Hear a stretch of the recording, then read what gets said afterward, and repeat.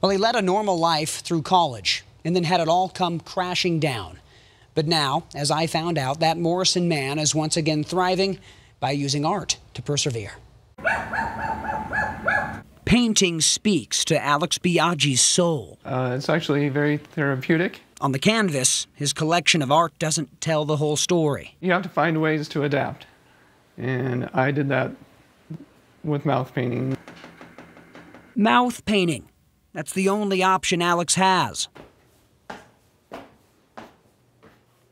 His condition limits him. Alex can't even walk down the stairs. He's too unstable. My disease is very rare. Chronic inflammatory demyelinating polyneuropathy. Your autoimmune system gets confused, and your T cells start attacking your peripheral nervous system. It just popped up out of nowhere back in 2004 when Alex was 24 years old. His hands started hurting, and it only got worse. You know, when you hit your elbow and you get the funny bone? It was like that constantly. Alex has had a severe case of CIDP, and with that, he's lost the use of his arms and his hands. But it hasn't stopped Alex from creating. He's a big LeBron James fan. His latest painting proves that. A finished product takes time, about a month or so, but it proves so much.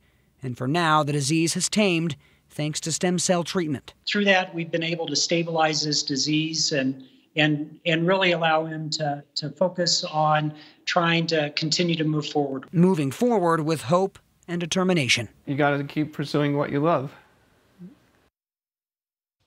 Great advice there. Alex wants to thank his parents, who are his caregivers, and his neurologist. He says he wouldn't be alive today without them. And if you want to see his amazing art, you can follow him on Instagram at AlexBiaggi680.